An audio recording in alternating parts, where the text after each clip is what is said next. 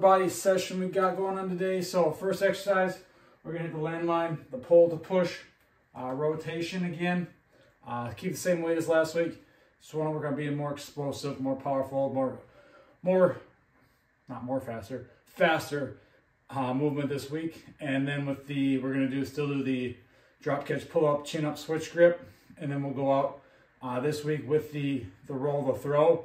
We're actually gonna do kind of a walk or run or more of a dive into it rather than the crawling, which we've been doing for the last few weeks. So just another way to do it, another version to it. You can take any exercise, any movement, and progress it, regress it, whatever you want to call it, refine it.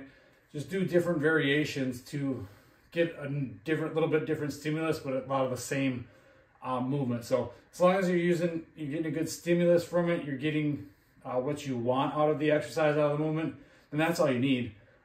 Again, these first three are more working on speed, power, and then we'll get into more strength-based stuff in the rest of the workout. So let's get going. Be an athlete for life, guys.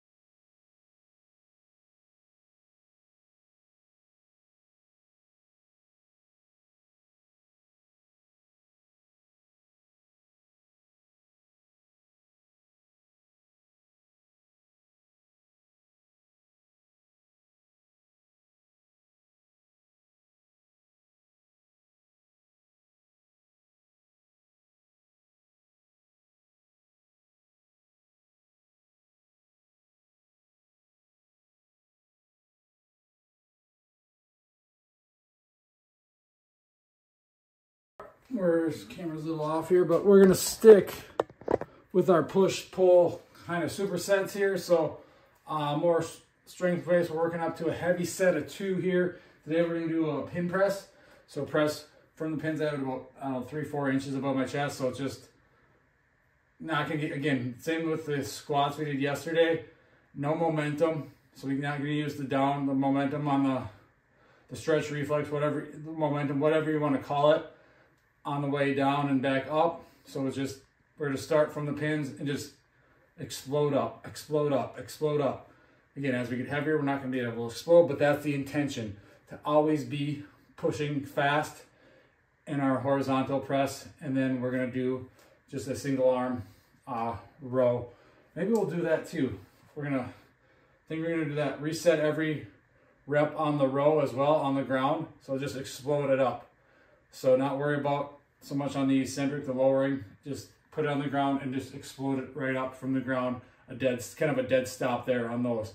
Just thought maybe that'd be maybe a good idea on those too. So we'll do those. So single arm row,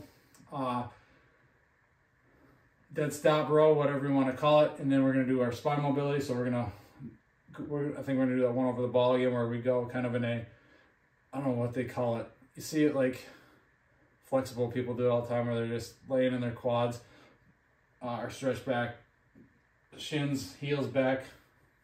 Hard to explain, you'll be able to see it, but I'll extend the spine over a med ball, reach the shoulder or reach the arms overhead.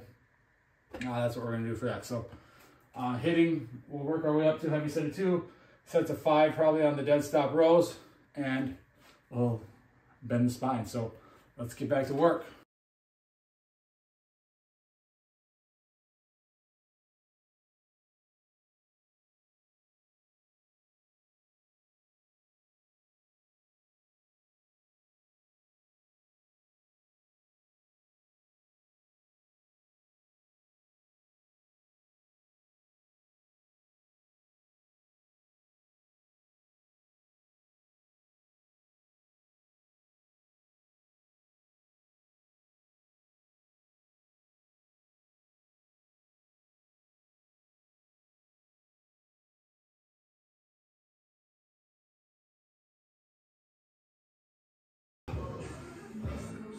I like that one. Get a little quad stretch too.